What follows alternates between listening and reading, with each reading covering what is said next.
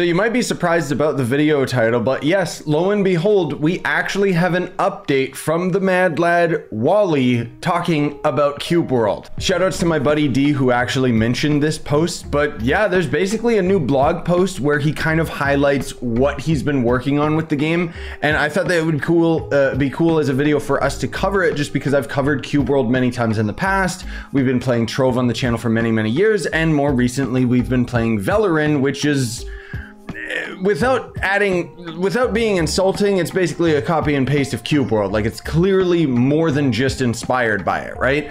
But the history of cubeworld is very muddy because the developer seems to be overly sensitive, despite the fact that he is in a public medium.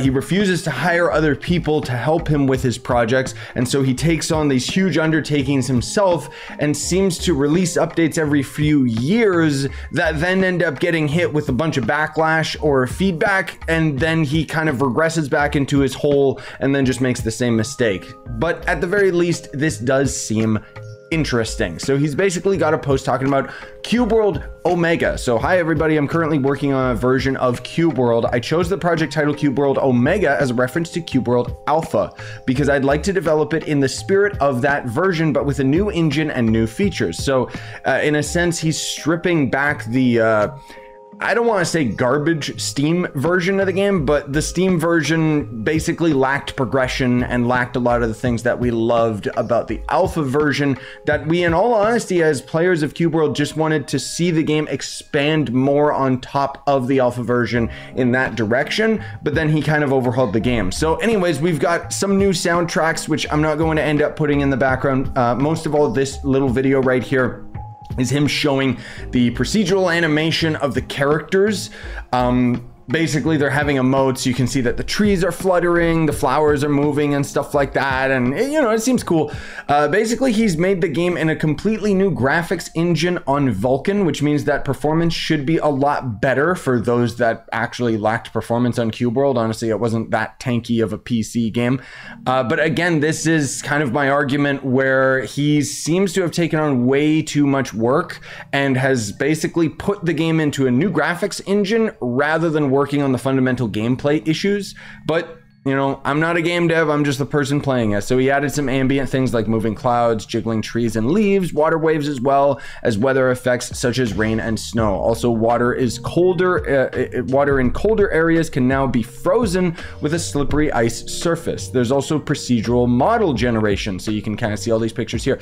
The biggest change I'm working on is procedural models. All creatures in the world, including players, NPCs, pets, are now procedurally generated so that basically each creature is unique. No part of a character is hand modeled, neither hair, face, nor hands. Everything is generated by an algorithm, which, I mean, you can see they all still basically look the exact same. It's just that he ended up putting the parameters for character creation into a random generated property, which should end up lightening his workload a little bit.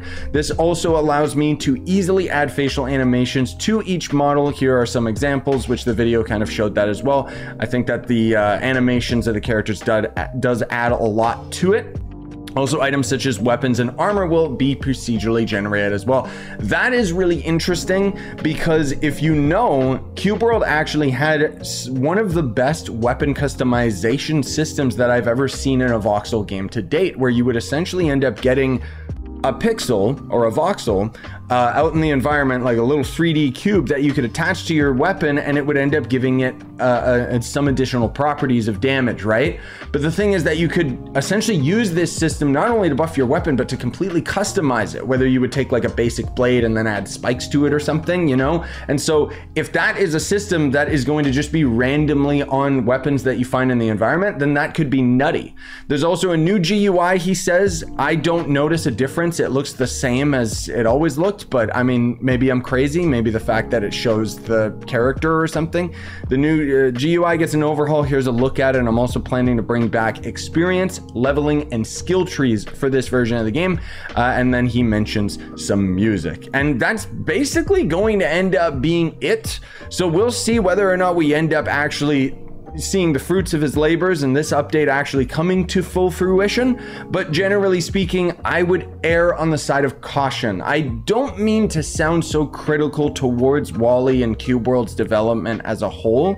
It's just that my business sense thinks that he's making a big mistake and just doing the same mistake that a lot of guys do with projects, passion projects like this, where they almost want to come out guns blazing and have it be perfect, not realizing that the first step is to just put it out there, because it's never going to end up being perfect. It's not going to be a good project right away, especially when you're so inexperienced with game development. You have to grow that trust with your audience over time, and that's where, you know, there are still people that cling on, hopefully, that cubeworld is going to continue development and become a fantastic, wonderful game. But as far as I'm concerned, I'm looking forward to this, yes. But I think that cubeworld has lost its edge. You know, there's already been so many other games that have kind of copied what cubeworld set out to do. Veloren is, you know, a prime example where these guys basically have the core concept of what cubeworld was, but it's already an MMO and has their own custom servers and all that stuff, versus, you know, Wally's still screwing around with the game engine, right? And again, I don't mean to sound so critical towards him as a person and game developer. It's just that when a game has been in development hell by a single developer who could very easily tack on other people to the project to make it go more smoothly, or, you know, just not go completely dark on the project, then maybe it would have a little bit more trust from me. Because as far as I'm concerned, you know, I've been burnt by early access games in the past, and in a lot of ways feel disappointed that cubeworld could have reached its potential if only he hadn't abandoned the project for many years and then just had a random resurgence. Either way, it's still cool and it's still something worth discussing. You guys can sound off in the comment. Are you, you know, are you 100% supportive of Wally? Do you think he's crazy? Do you think I'm crazy? All of that stuff and more, I'm very welcome to receiving in the comments, because unlike Wally, I can handle criticism. And well, hopefully we'll end up seeing the new cubeworld update arise from the ashes sometime within the next century, so that we can actually play it and possibly have a good time. I mean, it really depends too, because the fact that he's saying that this is an Omega cubeworld project means that it sounds to me like he's abandoned the Steam version of cubeworld and is just working on a completely separate version. Maybe I'm wrong about that, but he could be a little bit more clear. At the end of the day, this is still a single developer, and as much as I give him all of this slack, at the very least, we're still hearing more from cubeworld than we are from Hytale. But honestly, when Hytale finally comes out, and it will come out because they have a big branching CEO company, you know, Riot Games behind Hytale, telling them, you have to do this, you have to release the product, right? Then that game's gonna come out and that's gonna compete with Minecraft. cubeworld had its chance, you know, it could have competed with Minecraft and in a lot of ways captured the audience in the lacking features of Minecraft, namely the adventuring and stuff, because Minecraft is more so about building and whatever. But anyways, now I'm just rambling about my own personal opinions about all these things. I wish the best for Wally and cubeworld's development. I hope that it goes smoothly, and I hope that he doesn't end up releasing another broken mess that is going to end up being hit with backlash for him to go into hiding again. Smash like, sub for more, buy the merch you want, support the channel, and have a wonderful day, everybody.